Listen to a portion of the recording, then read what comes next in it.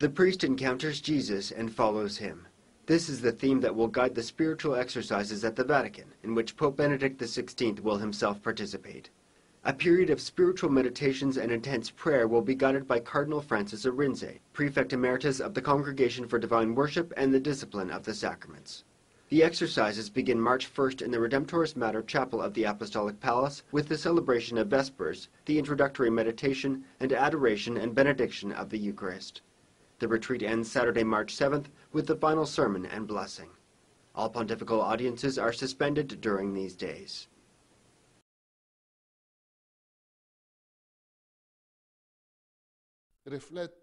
We will reflect on what it means to follow Jesus.